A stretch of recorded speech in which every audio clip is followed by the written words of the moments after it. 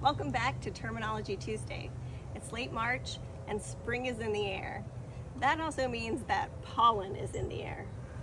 So I thought we'd spend the next few episodes talking about the different terms and processes having to do with pollination. So what is pollination? Pollination is part of the process of sexual reproduction in plants.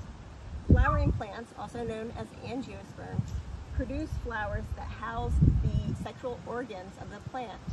The point of the flowers is to reproduce, to produce seed that create the next generation.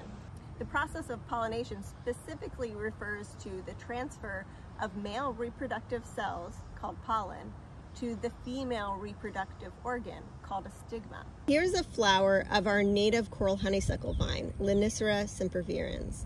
And you can see the pollen here produced on the multiple male parts of the flower called the anthers.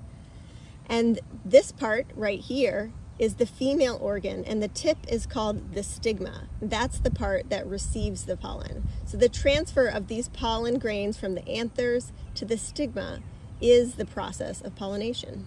When animals reproduce, they just move towards each other and interact with each other, right? Well, plants are rooted to the ground, so they can't move very quickly, right, to meet each other to achieve sexual reproduction, pollination. So they've had to evolve other methods and rely on third parties in order to achieve pollination. And next week we'll begin discussing some of those ways.